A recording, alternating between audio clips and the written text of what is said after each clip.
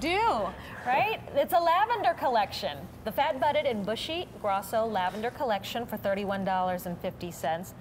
This is a unique type of lavender, though, Derek, you were explaining to me. You've kind of taken the best of French lavender and then another type to give us one that's going to be a little bit more hardy.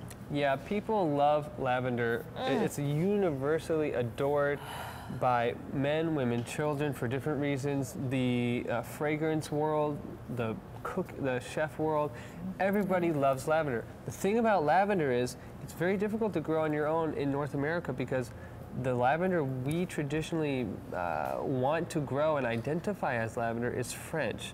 Now, French is a very beautiful, elegant variety of lavender, but it cannot handle a freeze.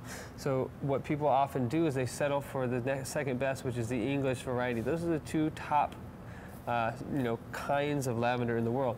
The problem with the English variety is it's a short, stubby little plant with little flowers, and the strong is highly medicinal, which is great if you're making medicine, but if you want to enjoy a beautiful garden, it doesn't look good, nor does it really smell very sweet. What we did was we took the French, bred it with the English. So now we've got the winter hardy capacity of the English with the beautiful form and elegance of the French. What we've also realized is because the English is highly a potent flower, this new combination has the highest oil content within the flowers of any other lavender in the world, which means longer lasting fragrance in your fresh and cut dried flowers, and better performance if you want to make tinctures or lavender waters, or you want to cook with it. There's so many options, and you're getting 4 pieces. You can see that's one plant in the front and then another plant in the back. That's probably a couple years old. But look at what it has grown to. That's humongous. Yeah.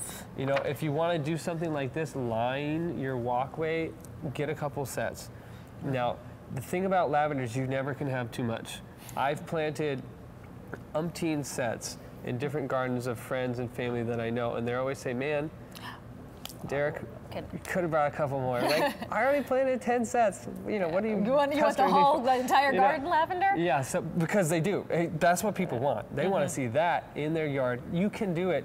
You know, you either get a lot of sets or you wait a while and slowly separate them out and keep planting them.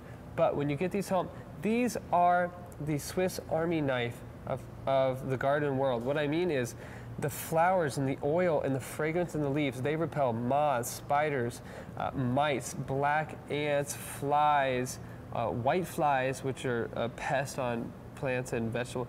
Put these in your vegetable garden, your fruit gardens, or amongst your other flowers. Because it will help protect those other plants as well. You know, deer do not eat these. Put these around your precious strawberries and everything else that you want to protect. They won't.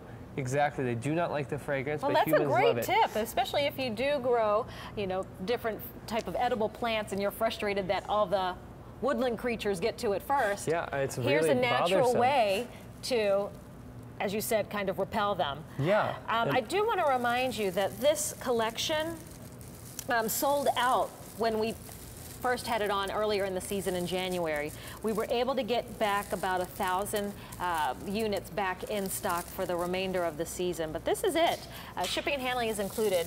What is it that you are doing, Derek? And I will join you. I'm removing the flower heads from my stems that I grew, and I'm going to do these out, right? Yeah, I dried them out. It takes about a week. You put a rubber band around them. Now, after I've done this, it smells so good already. I have all these lavender flowers. What can I do with them, right? I can fill my little sachets and potpourri baskets.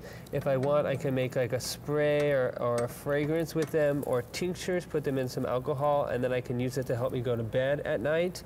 So many wonderful things. I actually have a small pillow that I filled with homegrown lavender. It's a tiny little, 4 by 6 inch pillow, but I keep that next to my bed when I sleep. That's what they suggest. And it's really nice. Spray your pillow with a little lavender. Now you can fill a sachet naturally, and as you mentioned, maybe tuck it into a pillowcase, because the smell of lavender is supposed to be very soothing and relaxing. That's why it's used in aromatherapy. Oh, totally. And now you can grow your own naturally. Something that was very difficult to do, to get that French lavender, because it really only grew in France only. Yeah, exactly. So what we're seeing here, you're getting 4 plants this size. They're gone through their first winter already. That means when you get them home, they're really ready to grow for you. They've been waiting months to come to your house and bloom and get big. So when you get them home, these like full to part sunlight. They're winter hardy down to -25 below zero, thanks to the English variety. But they have the long, beautiful, elegant form of the French with the thick, fat buds, like the name implies, and they're real bushy plants. So they're not going to be these spindly, sometimes you see spindly lavenders. These are not that kind. These are really wonderful, great to look at and great to smell lavender varieties. That is the key here. The smell is so beautiful. If you have used any sort of lavender beauty product, many times you will find they use a synthetic version. When you smell the real deal, it is amazing. And you will ask for nothing less. L'Occitane products are a brand from France that we sell here, Derek, and they use a lot of natural lavender from their lavender fields. And it look like your pictures, these big, beautiful fields of lavender, and now you can grow them at home. And remember, you're getting 4 pieces. I would suggest multiples. Yeah, especially if with your experience, totally. right? I mean, because you find so many ways to use the flowers after you've enjoyed them for 5 months every year in the garden. They bloom for 5 months, and they come back year after year. After you've enjoyed them, cut your flowers, dry them. It's really easy to do. Then you can take those flowers, put them in little baskets. I'm looking at this photo thinking, where am I? The south of France? No, I'm in Westchester, Pennsylvania. Yeah, totally, right? This could be your backyard. That's the whole idea why we brought this collection. Now, you could do so many things with this. Like I said, they're the Swiss Army knife of the plant world.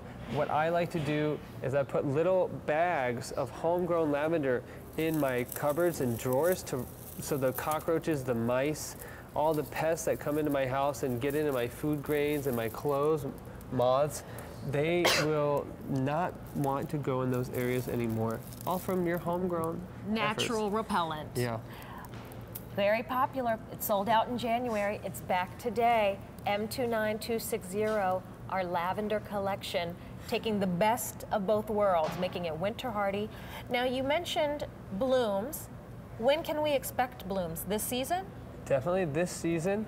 And so they typically start blooming middle of May to June. That's when they begin. And they bloom all the way through the first frost. These are sturdy, hardy plants. They're actually, this leaves that you see, they never die back. In the middle of the wintertime, you're gonna have silvery foliage poking up through the snow. This is such a wonderful investment in the garden. You plant it once and enjoy it for years and years. The thing is, lavender is a plant kind of like peonies. Once you plant it, you realize I need a lot more. I need more. And I need tons of it surrounding every corner because it's so beautiful. You can do so many things with it. But what we have here is a collection of unique lavender. The Grosso is a mix, a hybrid between the French elegant variety and the medicinal English variety. So what you're getting is a totally winter hardy, drought tolerant, deer resistant, tough as nails lavender, but it has the beauty, elegance, and thick flower heads from the French. And Derek, when we want to use this for our sachets or for cooking, how do we kind of process the buds? How do we get from this to this? So you'll simply cut the flowers, as far down the stem as you can, so you can produce a very wonderful looking bouquet, like what you're seeing there. And after you've cut them, then you'll let them hang. And I like to do just a rubber band because as they dry, they actually shrink a little bit. So a rubber band continuously shrinks with it.